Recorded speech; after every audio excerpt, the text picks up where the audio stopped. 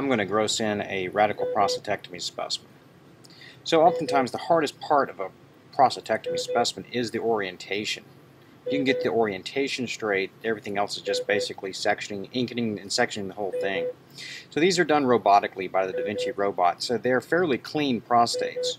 If you've seen one that's just a radical prostatectomy, open prostatectomy, it's has a lot more soft tissue around it. Here you can see it's fairly clean gland. So the orientation of a prostate. So you see this broad, burnt, scabrous looking area here. This is the bladder neck margin, also the base margin. This is where the bladder was removed from the prostate. You have the vas and seminal vesicles running along the posterior base of the prostate. So you can see here in my right thumb I have the right seminal vesicle and the right vas deferens, and then here on my left is the left vas deferens and the left seminal vesicle. Okay, and these kind of extend up the posterior base of the prostate. Alright, opposite of the base is the apex. That is the urethral margin. Okay, and so what I like to do is I like to put a probe through the prostatic urethra, and it helps show you this is the flow of the urethra. So we have our right side, left side, apex, base, anterior, and posterior. Okay, another little hint that they like to use with the robot is along the anterior side they put this stitch on there. This helps pull the prostate up out of the pelvis so they can remove it properly. So with every parenchymal organ, the first thing we'll do to a prostate is weigh it.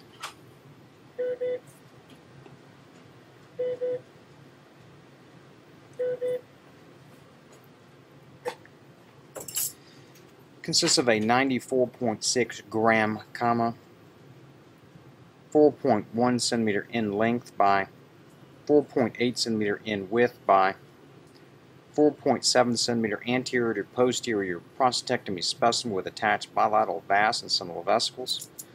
Period. So a weight and a measurement, just like every specimen we do. And then I'll remove the stitch now so that I can ink it, because after I ink it I won't be able to find that stitch. I like to put a probe through the prostatic urethra that helps create that imaginary line so I know I'm going to ink the right side black and the left side blue.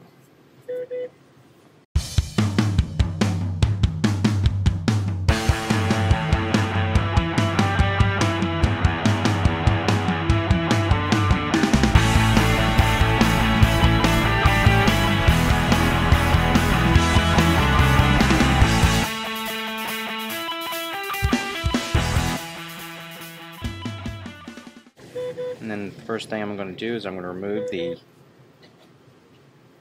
apical margin off as best I can. You can see there's a lot of BPH in this prostate, which explains why it's abnormally large. It's about twice its normal size. But then we cone the apical margin that we've removed. Just try and keep the slices as uniform as you can. You don't want some to be super thick and some to be super thin, so just try and keep them consistent. And then I just pile them into the same cassette. The histotechs know how to embed those on edge. And then I'll take the same thing on the base margin. The base margin is usually larger than the apical margin, but we just try and keep it as consistent thickness as we possibly can.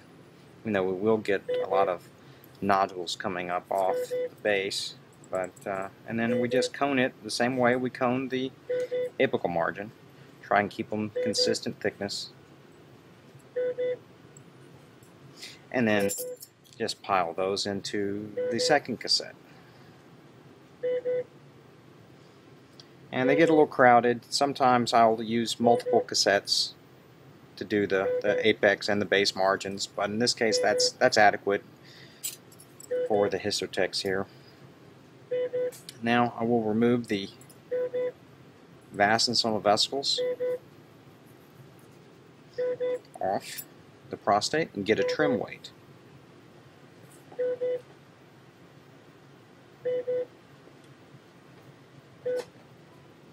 The prostate has a trim weight of 86.2 grams, period. The prostate is inked black along the right, blue along the left, period, and serially sectioned from apex to base, period. And now we'll just section the prostate from apex to base. Try and keep it consistent thickness.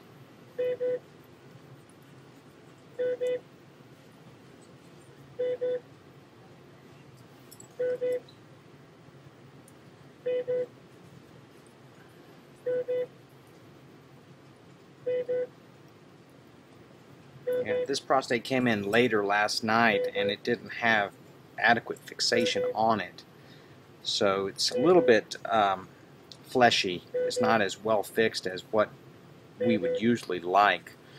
We let our prostates fix overnight regardless of what time they come in to help make them a firm, easy dissection specimen. So as you get down toward the smaller end, just use your paddle forceps, and it helps hold the prostate in place so you don't cut your fingers. And the difficult part of these is keeping consistent thickness throughout the entire cut.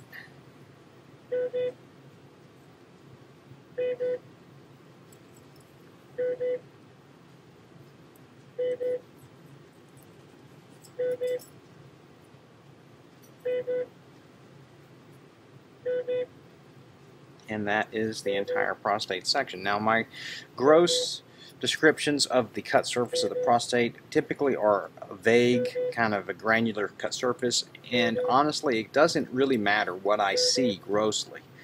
I'm not going to describe the size of lesions, distance, lesions to margins, because I'm going to submit this entire prostate. So everything that is seen here grossly will be seen microscopically, and trust me, the microscopic appearance of prostate cancer is much easier than the gross interpretation. So, section reveals a tan yellow to white granular cut surface with marked areas of nodularity, grossly consistent with BPH. Period. And now I'm going to take the entire prostate from apex to base and submit the entire gland. And to do so, I'm going to section the prostate slices in a manner that they will fit in the cassettes. Sometimes that's going to be 4 equal slices, and in these slices I actually could go with 6 slices, just because that they are so large.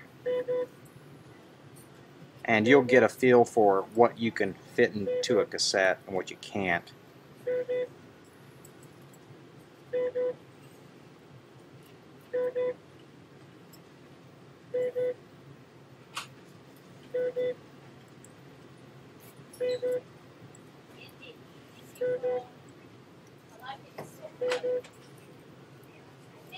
And then I'm going to submit these sections sequentially in a repeating pattern.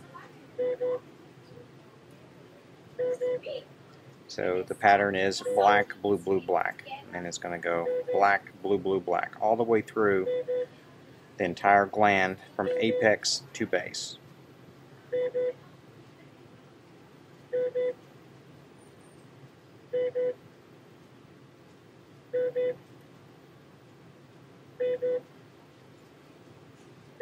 Now, there are many different ways to gross in a prostate. This is the way we do it here.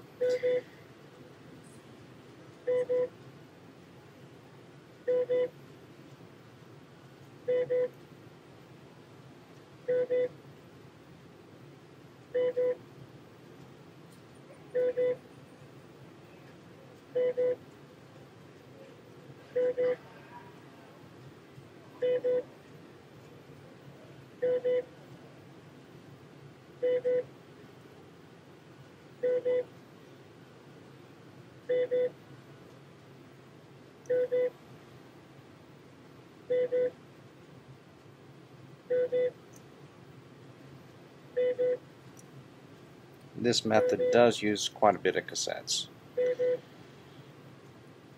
as opposed to the whole mount that's still being used at some places. It doesn't use as many cassettes, but the pieces are bigger. So.